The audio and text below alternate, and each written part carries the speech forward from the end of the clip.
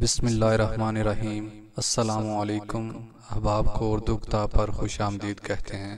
ابلیس جھوٹا اور مکار ہے، اور عام انسان تو کیا، انبیاء علیہ السلام کو بھی اس نے ورگلانے کا موقع نہیں چھوڑا۔ وہ جھوٹ کو پرکشش بنا کر انسان کو ترغیبات دیتا ہے۔ روایت میں آتا ہے کہ کئی بار ایسا بھی ہوا ہے کہ ابلیس نے سچ بھی بولا ہے، لیکن یہ سچ اس پر بھاری گزرا۔ ایک بار حضرت یحییٰ علیہ السلام کے سامنے آیا تو آپ نے اس سے منہ پھیر لیا۔ وہی آئی، اے یحییٰ علیہ السلام، اس سے سوال کرو، وہ تم سے سچ کہے گا۔ چنانچہ حضرت یحییٰ علیہ السلام نے اس سے چند سوال کیے۔ ایک سوال ان میں سے یہ تھا، آپ نے پوچھا، بتا تو کبھی مجھ پر بھی قادر ہوا ہے؟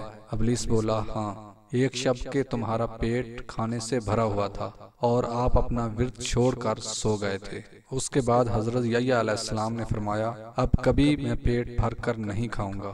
ابلیس نے خود پر ملامت کی اور بولا، اب میں کسی کو نصیحت نہیں کروں گا۔ خواتین و حضرات، اگر آپ کو ہماری ویڈیو اچھی لگے تو ہمارا چینل اردو کتاب ضرور سبسکرائب کریں۔ شکریہ۔ اللہ حافظ۔